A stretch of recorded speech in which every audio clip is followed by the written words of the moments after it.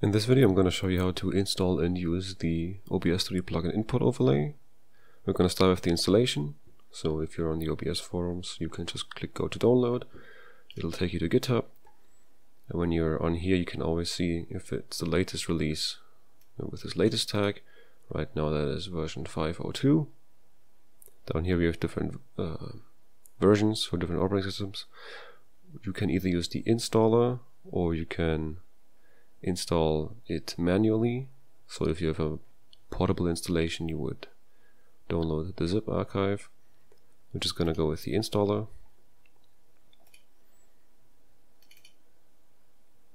Just open it. Now you're probably going to get this info screen. If you click on more info, you can run it anyways. You're just going to click next. It'll install into C program files, which is where OBS 3D usually is at. Click yes, the folder already exists. Next, and then you're done. Then you can just open OBS Studio, and if everything worked, you should have the input overlay settings dialog here, as well as the input overlay source. If not, you can check your log in here and it will usually tell you what went wrong. So in this case it says here loading input overlay, and this is also needed to figure out what's wrong, so you need to upload the log file in case something didn't work. Okay, now that you've installed the plugin, you can start adding the input overlay source. The source takes two files, which you can either get from GitHub, or if you have your own presets, you can load those. If you don't have any, you can download the presets alongside the release. It's the presets zip archive.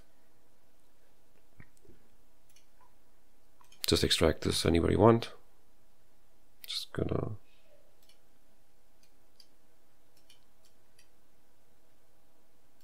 put them here, and then we can start pointing OBS to that folder. We're going to start with a simple one, WASD, and as you can see it works just fine. Just a small hint, do not load these preview files. They are just for how the overlay is going to look. So if you load these, you will see it looks wrong. And the simple solution is just don't load the preview files. Okay. There's a bunch of other presets for different keyboard layouts or different games. There's also mouse and gamepad presets, which are going to be covered separately. Okay, so now we're going to look at the gamepad overlay. There's only a couple of things to it. First and foremost, make sure that under the input overlay configuration the gamepad hook is enabled. If it was enabled, check this and restart OBS. The same goes for keyboard and mouse. If you use a keyboard and mouse overlay, the hook has to be started. By default they should both be on. I'm just going to load one of the gamepad overlays. There's a couple ones. There's gamepad, a Switch Pro controller, and a DualSense, which is like I think the PlayStation controller. We're just going to use the default one, which is the Xbox controller. Just load the PNG again and then load the JSON. As you can see, that looks fine. And then in the gamepad ID I have one connected. It's a Xbox 360 controller. Just select that one. If it doesn't show up, click reload, make sure it's plugged in, and if I use my controller, you can see that the input is showing up. Well, the guide button in the middle doesn't work. It opens the gaming overlay, but the rest works just fine. And that's all there is to the gamepad overlay. Okay, up next is the mouse preset. The default one is also very straightforward. Just load the PNG and the JSON, which is the no movement one. It's just standard 5-button mouse. But then there's 2 additional options. There's dot and arrow, and these try to visualize the mouse movement. So first thing I would change is the sensitivity. This kind of determines how much this dot is going to move. And then there's a dead zone that kind of ignores smaller movements. But both of these don't work that well if you're just moving your mouse around like that. I mean, it technically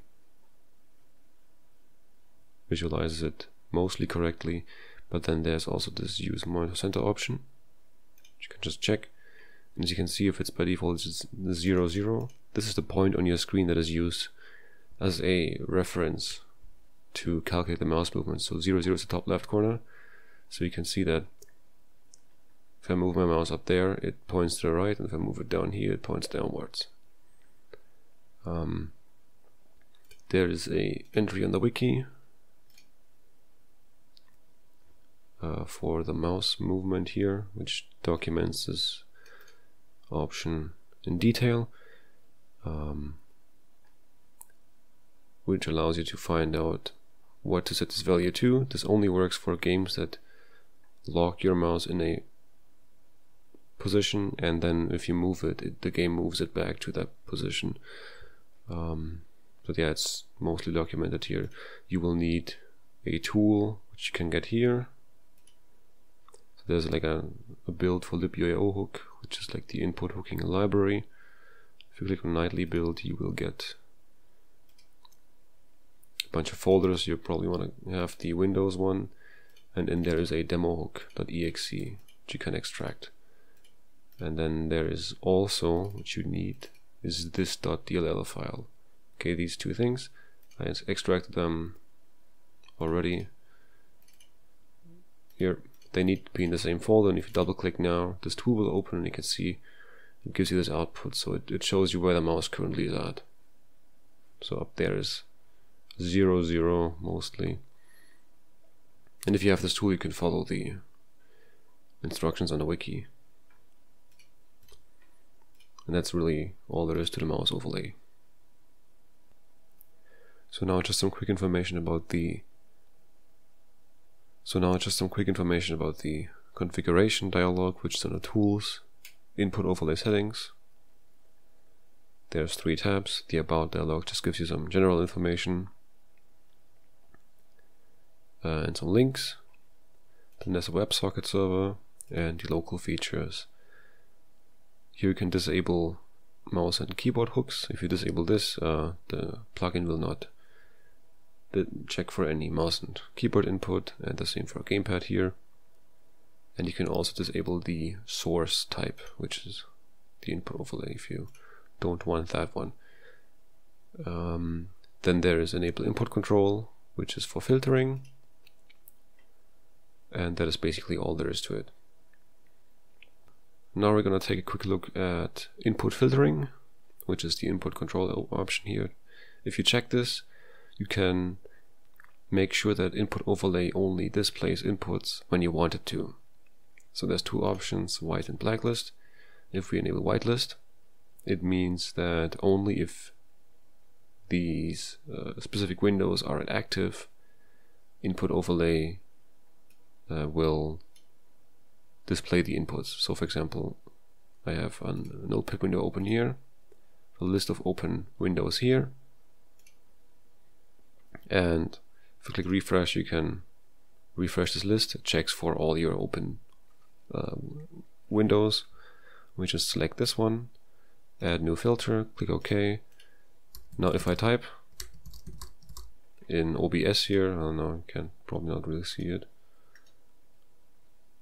I rename the source and I type, you can see it doesn't show up. But if I type in here, you can see it works. So this is the whitelist mode, which means only the windows in this list will be used for visualization. If we invert this blacklist, it means every window will work, like OBS here, but once I activate a window that is in the list, it will no longer show the inputs. So it's just an inversion. That way you can, for example, select a bunch of games that you want to be used for the overlay, but once you go into a different program and type something, it will not show up, which is kind of useful if you don't want your password to show up or something like that, or just generally don't want the overlay to be active if you're not in a certain program, or if you are in a certain program, depending on which filter you use. You can also enable regex for window titles. So you can see, you can type in here. If you know what regex is, you can use that. If you don't, then you can ignore this option, but it allows you to kind of look more granularly. For example, maybe you don't want to look for this specific, but maybe you want to look for any title that contains the word notepad. You can express this with regex. But for normal users, it's enough to just disable this option and just use whatever is in the list. And that's how this input filtering works. Okay, now we're going to look at the WebSocket server. This is a new feature for the 5.0 release. First things first, you have to enable the option, which basically hosts a WebSocket server on this port. And this is used for two things: for visualizing inputs in the browser source and for retrieving inputs from other computers. So we're just going to enable this now, and we're going to restart OBS, and then I'm going to go through the browser source first, and then we're going to look at the remote input. Okay, so when you start up OBS for the first time after enabling the WebSocket server, you get this screen. Just leave the options as they are, click Allow Access, and then we can start connecting to this machine. Okay, now OBS was restarted and the WebSocket server should be running. We should even see it in the log if we look at it.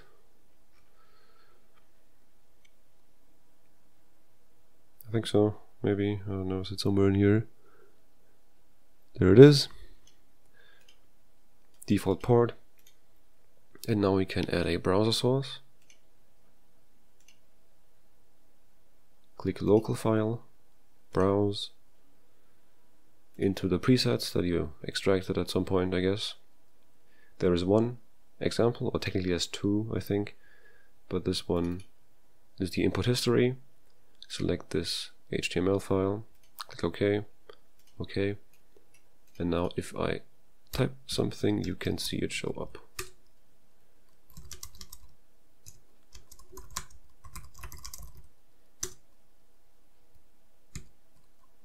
That's the input history using the WebSocket server and the browser source. Okay, so now for the remote connection via the WebSocket server. We have already enabled it in the settings, just like for the browser source. Usually you can also see your IP address here, that's the one you need to connect to. In my case it's not correct. So we can also look it up with the command line, which is just type in ipconfig. You can start the command line with pressing Windows and R and then CMD. Then you can see this is the IP I need to use. It's for the Ethernet adapter. And then we need the client software. The client software is, you can download via the zip here. If you use the installer, you will have to download this separately now. On Linux, the same thing. If we download this, we will find a IO client folder inside. Extract these two files. I have already done that. Will give you this exe file. If you press Shift and right click in this folder, open PowerShell window here, we can run the client. I'm going to do this on a separate machine, obviously, because I want to connect another computer to this one, so that if I use my keyboard or my mouse on the other machine, OBS can visualize the inputs on this machine here. It's the same thing for Linux, and for simplicity I just shared my screen here. So this is the machine that's right next to me, and we're going to connect it to this OBS instance here. It's pretty straightforward. I'm just going to close this for now, and we're gonna pay attention to the screen over here. If I run the client, I get the same output. We need an address -a, that is this option here, and we have to give it the WebSocket URL, which is just, as it says there, ws:// and now the IP address, which I already forgot. It's this one here. We're just gonna have to type that in: 192.168.178.103/ no, we need a colon, and then the port 16899/ the port. This section here is the number that is here. By default it is 16899. Just like before, the WebSocket server is already running. I restarted OBS after enabling the option. And now the other thing we need to do is we need to give this machine a name so we can identify it. -n laptop. You don't have to use -n, you can also use the long form, so --name equals and then the name. But this is just easier.